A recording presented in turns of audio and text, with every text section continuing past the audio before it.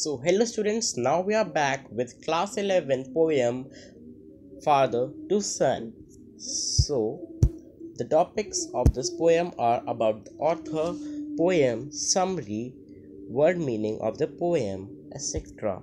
About the author, the British poet Elizabeth Jennings has published more than 20 books of poetry since the 1950s. She writes short, meditative lyrics that are known for their simplicity, control, and range of feeling. These qualities have linked Jennings to a group of poets usually referred to as the movement who were writing in England during the 1940s and 50s. The member of this group, poets like Kingsley Amis, Tom Gunn, Philip Larkin, and John Wayne, never consciously formed a movement, but their poetry reveals a shared love for simplicity and acceptance of regular meter and rhyme.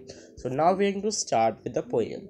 I do not understand this child, though we have lived together now in the same house for years. I know nothing of him, so try to build up a relationship from how he was when small, yet have I killed the seed I spent or sown it where the land is his and none of mine. We speak like strangers, there is no sign of understanding in the air. This child is built to my design, yet what he loves I cannot share.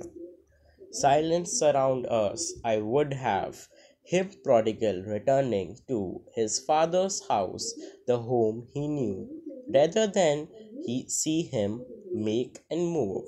His world I would forgive him too, shaping from sorrow a new love.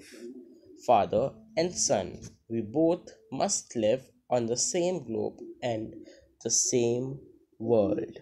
I speak, I cannot understand myself why anger grows from grief. We each put out an empty hand, longing for something to forgive. So now we're going to start with the summary of the poem. The poem revolves around a conflict between father and son who are in a serious communication gap. Though they live in the same house or globe, they are like strangers to each other. The father broods over his, and this forms the center of the poem. He introspects with an agrarian imagery where he feels he has sown his seed in a stranger's land that forbids him from owing it. He admits that he cannot share what his son loves and expects him to come back home like the prodigal or lost son in the parable of Jesus in the Bible. He is ready to forgive him and develop a new love from sorrow, but his son feels angry, growing out of sorrow amidst the vain efforts of both in understanding each other.